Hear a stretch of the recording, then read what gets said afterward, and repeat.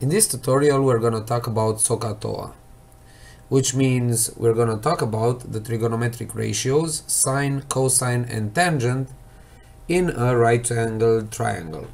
Now for this we're going to start out by drawing up a right-angled triangle. Here we are, the triangle ABC with the right angle A and the two acute angles B and C. Now the trigonometric ratios connect the measures of the angles with the lengths of the sides of the triangle, and by that I mean the measures of the acute angles within the right angled triangle.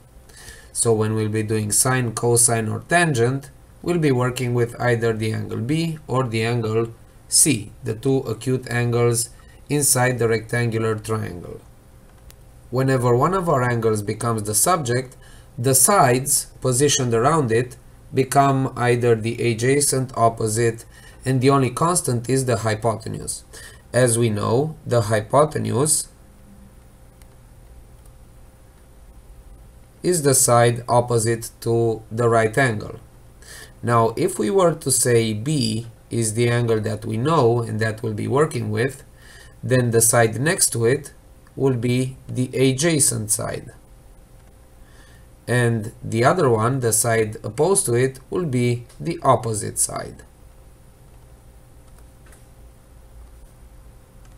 So for angle B, AC is the opposite, AB is the adjacent, and BC will be the hypotenuse.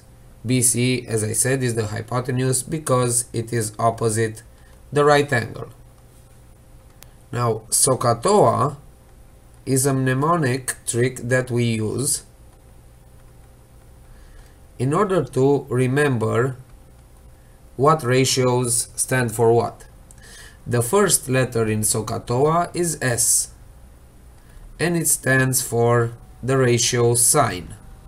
The sine of B, for instance, will be the opposite over the hypotenuse, thus the OH. So sine of B is the opposite over the hypotenuse.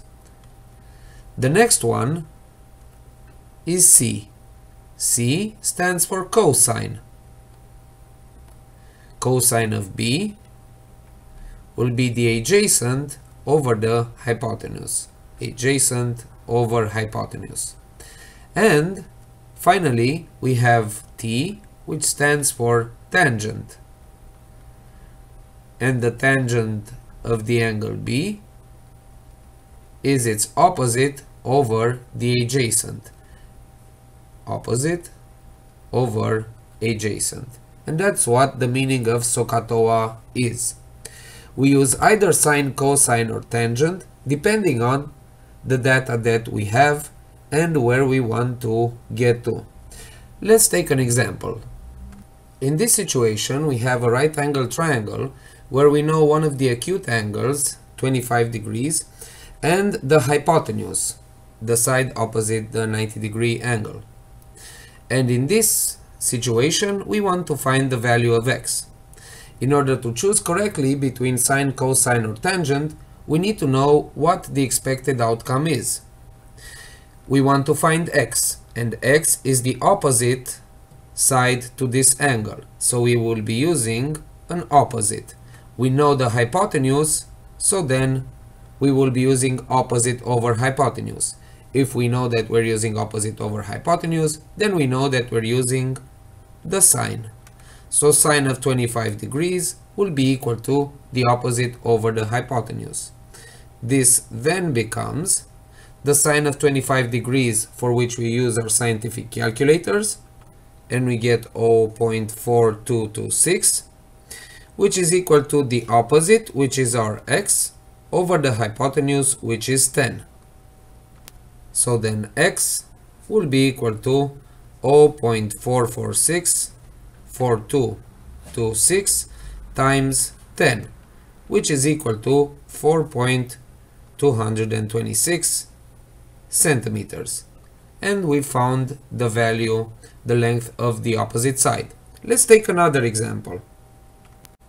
In this situation, we have a right angle triangle where we know the angle 63 degrees the side adjacent to it, and we need to find the opposite. So we need a ratio that uses the opposite and the adjacent, and that ratio is the tangent. So we'll be using the tangent of 63 degrees. Then we get to the tangent of 63 degrees, for which again we use the calculator, 1.962, which is equal to the opposite, which we do not know, over the adjacent, which is 6 centimeters.